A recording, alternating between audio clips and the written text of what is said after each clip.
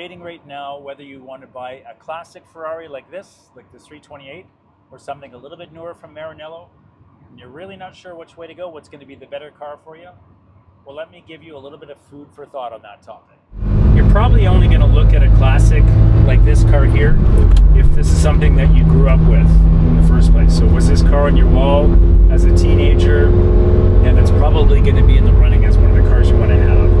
Or you're going to be looking at this kind of car, and maybe something even more exotic, as an investment opportunity. So that's probably the first reason why you would consider a classic. Of course, if you want a Ferrari for its high technology, then you're not going to be buying a classic, all right? You're going to be buying something that's definitely newer.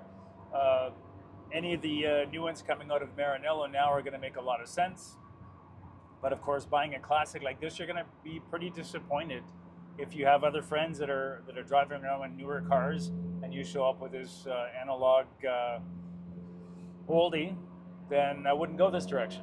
Of course, if you're buying one of these cars because of prestige, yeah, either a classic or a newer one, it doesn't really matter. You're still driving a Ferrari.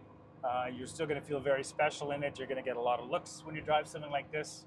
So either way, it doesn't really matter if you want a classic or something new. Whatever works for you.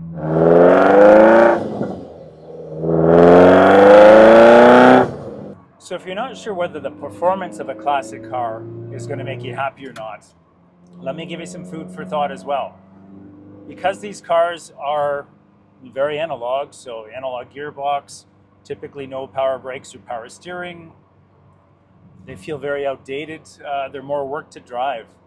And that translates into a car that feels like it's going faster than it really is. The numbers on these cars, of course, are not outstanding anymore to any of the modern cars, especially not the newer modern Ferraris. But when you get it onto a road, a proper road like where I live, they feel fast. And that really does make the experience on par, in my opinion, to any of the newer cars. And of course, the newer cars, you really can't use the performance of those cars on any of the roads, or else you're going to probably lose your license. So think of a classic car as a means to get out and really enjoy the car in a speed where you're not going to all of a sudden find you no longer have your driver's license, but you're going to really enjoy and you're going to experience what it's like to be in a performance car with speeds that are going to be, for example, 100 and 120 kilometers per hour on this kind of road. It's going to feel fast. All right, so think about that if you're not sure which way to go. Of course, you want to get out and try the two different cars. Ultimately, if you can afford both, you can afford a new one and a classic, get both. But my opinion is, don't rule out a classic until you really have had a chance to try it.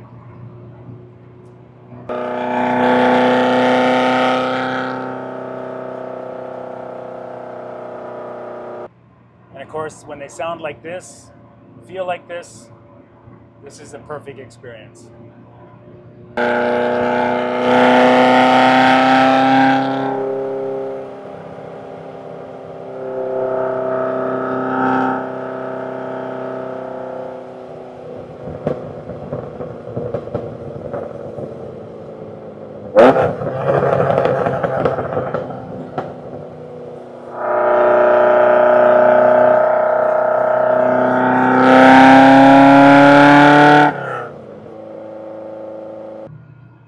So I hope that give you a little bit more ammunition when you're trying to figure out what way to go, either classic or newer Ferrari. If you have any other questions, by all means, put them in the chat.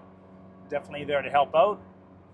If you like what I'm sending out there, by all means, subscribe as well. I'm going to put more content out there. There's going to be a video coming up shortly on living with this particular car here, the 328, which I think is probably the best Ferrari to have. As your first Ferrari, or period, as this car is really one of the best ones to live with. So until then, take care. Thanks for watching.